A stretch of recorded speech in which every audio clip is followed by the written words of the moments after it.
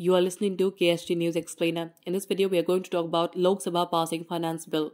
This is for GS Paper 3, Economy. The Lok Sabha approved the finance bill, which gives effect to new taxation, thus completing the budgetary exercise for 2022 to 2023 fiscal. The finance bill was approved by the lower house after accepting 39 official amendments moved by the finance minister and rejecting the amendments proposed by the opposition by voice vote. Now, what is this all about? Discussion on the finance bill, FM said India was probably the only country that did not resort to new taxes to fund the recovery of the economy hit by the COVID pandemic. According to an OECD report, as many as 32 countries have increased the tax rates after the pandemic. The budget 2022 to 2023 raised Capex by 35.4% to 7.5 lakh crore rupees to continue the public investment-led recovery of the pandemic-battered economy.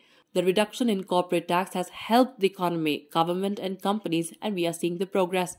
IFS in Gujarat is making steady progress, and several global funds and insurance companies are setting up offices in the International Financial Services Center at Gujarat International Finance Tech City, that is GIFT.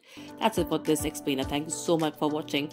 To join KSG India courses and to crack the IELTS exam, visit ksgindia.com. You can also get a PDF of this explainer on ksgindia.com. Thanks for watching.